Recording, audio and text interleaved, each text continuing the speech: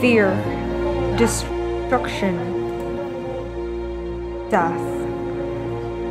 It all takes a single moment to change everything.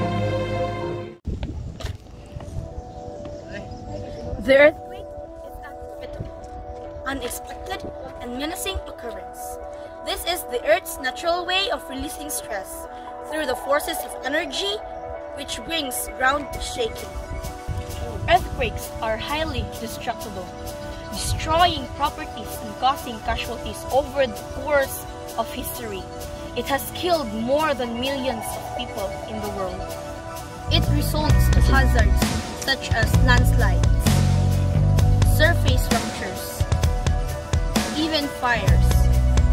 Earthquakes cannot be prevented. However, we are able to lessen its drastic effects. I am Quijano, and this is On Shaking Grounds.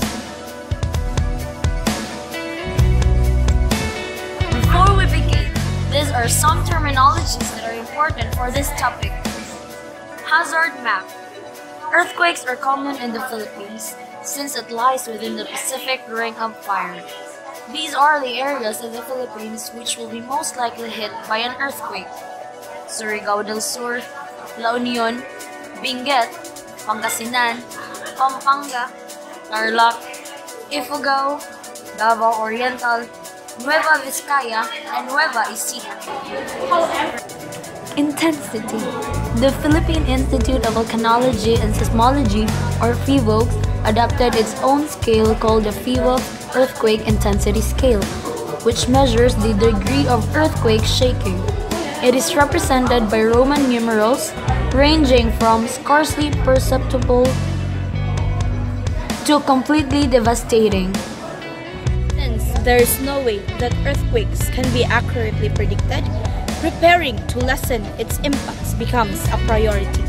Here are some things you could do before, during, and after an earthquake.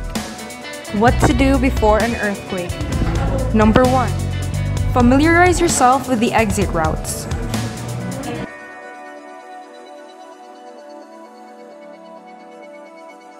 Number 2. Know where fire extinguishers, first aid kits, alarms, and communication facilities are located, and learn how to use them beforehand. What to do during an earthquake for indoors. Number 1. Drop to the ground, take cover by getting under the sturdy furniture, and hold on until the shaking stops. If there is no table or desk near you, cover your face and head with your arms and crouch in an indoor corner of the building. Number 2. Stay inside until shaking stops and it is safe to go outside.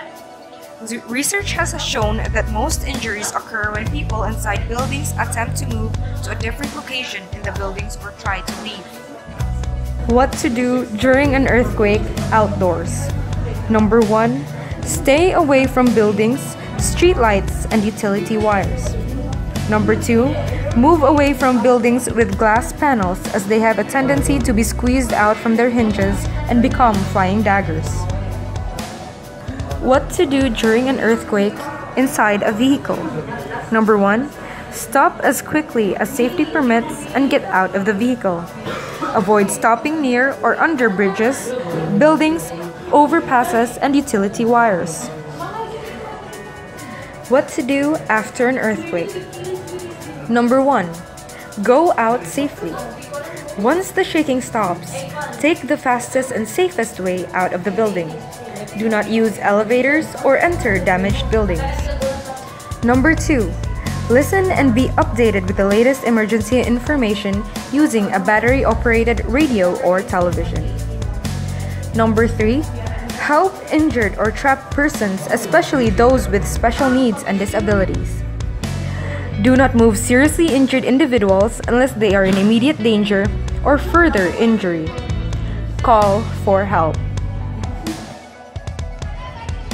Disaster prevention and mitigation is an important concern.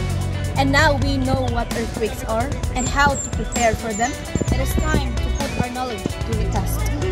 Remember, there's no harm in hoping for the best as long as you're prepared for the worst. Once again, I'm Quijano from On Shaky Grounds, signing off.